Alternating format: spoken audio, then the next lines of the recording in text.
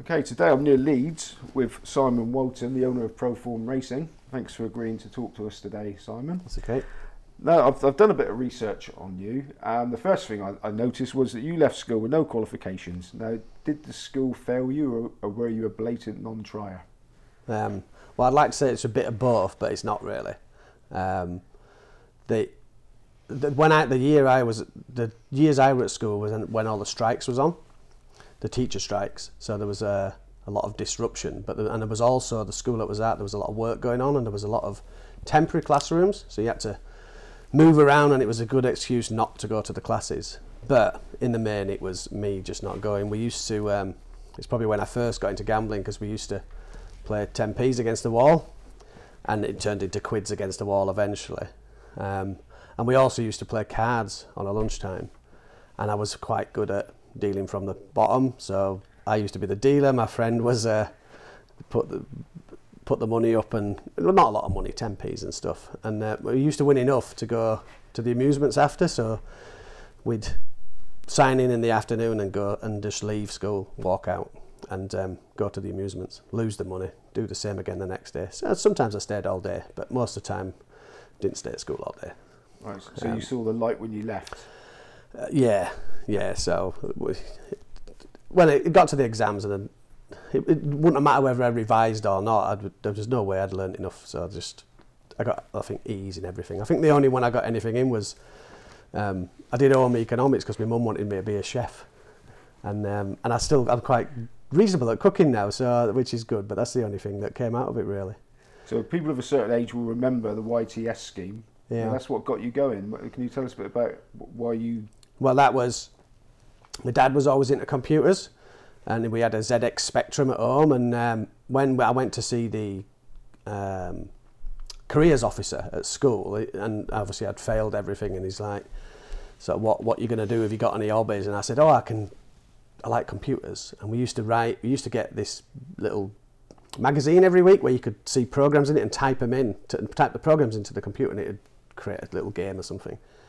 And he said, can you do some programming? And I was like, well, yeah, I sort of said, yeah, I can do programming.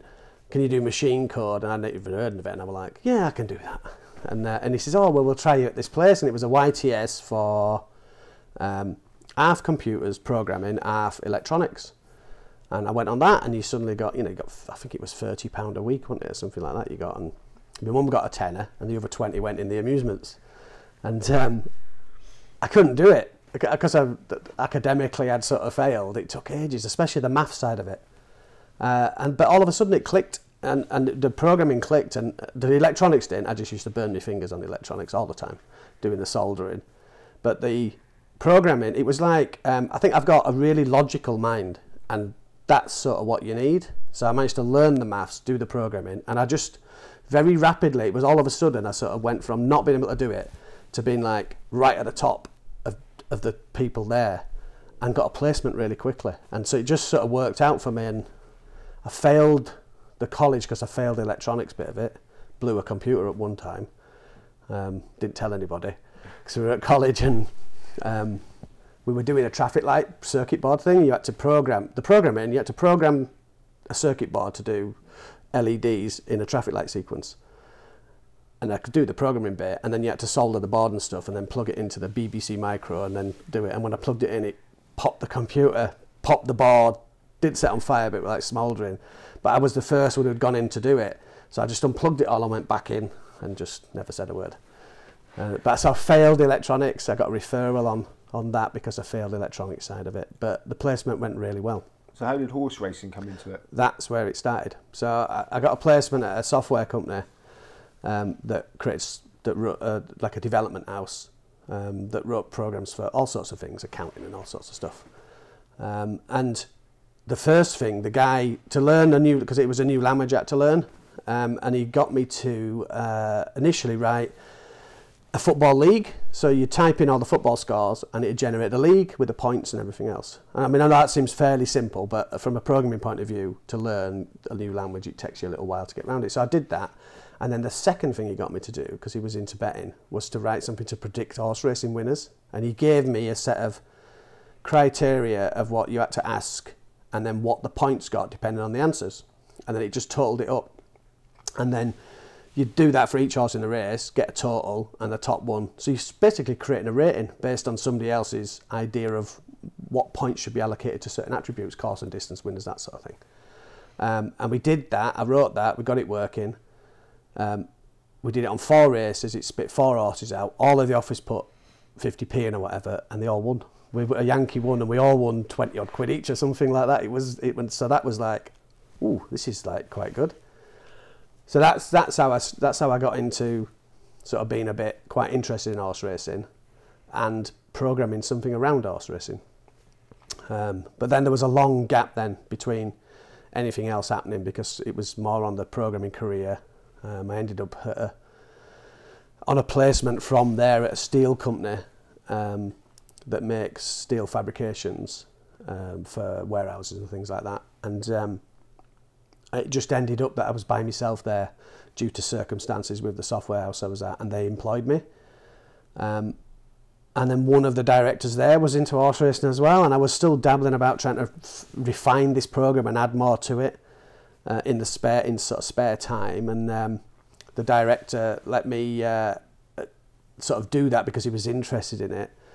So it sort of progressed a little bit, but it was probably still 8, 10, 12 years down the line before I really did anything else. When you got the 4 winners up when you first go, didn't that make you think you found the golden goose and absolutely with it? Yeah, it did. Yeah, so, well, I was still betting then, so then I'd go every Saturday with my mate to the bookies. We were always in awe of his dad. His dad used to come in because sometime in the middle of the afternoon he'd walk in with his big Rottweiler, Zaxxon it were called, with his hat on. He'd come in, walk up to the papers, just look at them, look at the screens. Next race off in 5 minutes, he'd write out £50 favourite, stick it on. And then some days it'd sound to his win, some days he'd win like 300-400 quid. It might be like a 5-1 the field handicap and he's got the favourite. And then, but win or lose, he'd do it and walk out. And when he'd come in, it'd go quiet. Because 50 quid, it were like 30 years ago, and it was someone coming in and putting 50 quid on, and everybody else were putting 10p's on and 20p's and 50p's. And so we used to stay in all afternoon and bet us 10p's, 50p's, and we had some good wins. It was when Desert Orchid and things like and Panto Prince were running that sort of time. So every Saturday that's what we do, go in the bookies. So when did you start taking it really seriously with, putting more science into it? Obviously you had your computer program. Did you start reading form and get inspired by anybody for that? Yeah, so it was around, I'd moved on then to a different company and I was an IT manager at that point. So I was still doing programming, I was still programming horse racing stuff, and it progressed a little bit further. And then the inspiration was Nick Mordin's book, which was Mordin on Time, and it was the one where he's got all of his calculations and his standard times in the back, and he used to do it on card files. And it was like, and he even said in the book it takes ages because he's got to go through them all and find the horses for the race and then mark them all back up and work it all out. And it was like, I could just, if I had the data, I could write a program to do that. So I just got the data. I sourced it from internet sites because the internet was starting to take off at that point, especially from the racing side of it. So I got the data, sort of created a program to automatically create the speed figures based on his model, using his standard times initially at the back of the book, and then wrote a program around it that just sort of graphed them. So it just sort of graphed a horse's career in speed ratings and then put all of them against each other so you could see all these lines in a graph. And it just stood out. You could see patterns standing out of when the form correlated with the speed figure and it had their perfect conditions. And I started betting on them a little bit, and some in the office were betting on them, but we weren't putting a lot on. And I just started giving it away free on the internet, on forums and stuff. And it just sort of took off. There was like 400 or 500 people. It was just all free. I was just doing it free in my spare time. I was doing some betting off the back of them myself. I remember I did some really good winters back in on the all-weather, like course and distance winners, next time up, so that when they were coming out straight away, just follow-up ones. And they were sort of still undervalued at that point, and it doesn't work now. It didn't work at all, but I had one winter where it was just... And I think I got a bit lucky because I was rolling up the percentages. So I started with like, say, I don't know, 100 quid bank or something, and I was doing like 20 quid bets, and every time it went up, I was up in the percentage of bet, and I think I did like 3 months of betting and turned the 100 quid into 10 grand or something. But the season after it didn't. It didn't work. Why do you think that? I mean, virtually every successful punter I speak to has got Nick Mordin's book, or one of them. Yeah. Why do you think Nick Mordin was so revolutionary with the way?